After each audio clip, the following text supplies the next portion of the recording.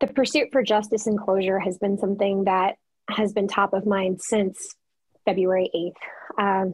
And a year later, to still not have it, it's frustrating. It's disheartening. Melissa Woodards Connolly wants justice and closure. She filed a $50 million wrongful death suit Monday against the city of Detroit and the cop who struck and killed her father in a car crash last year. Officer Funderburg was driving to assist other officers in a non-emergency, non-life-threatening situation.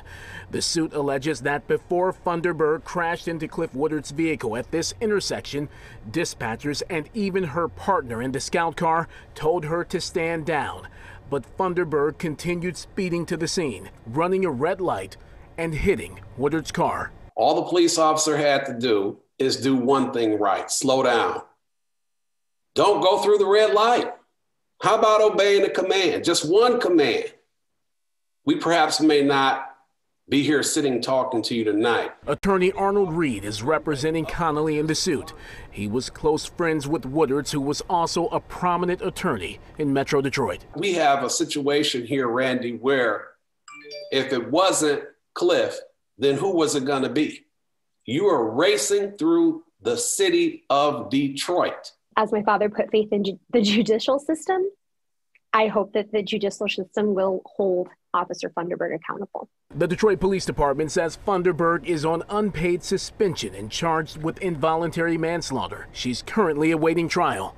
Meanwhile, Connolly, who is expecting, is holding on to memories of her father and reflecting on the harsh truth: he will never meet his granddaughter. My father always called me little girl, regardless of how old I was. And I'm having a daughter, and I would give any amount of money in the world to hear my father say little girl one more time, whether it was to me or whether it was about his granddaughter.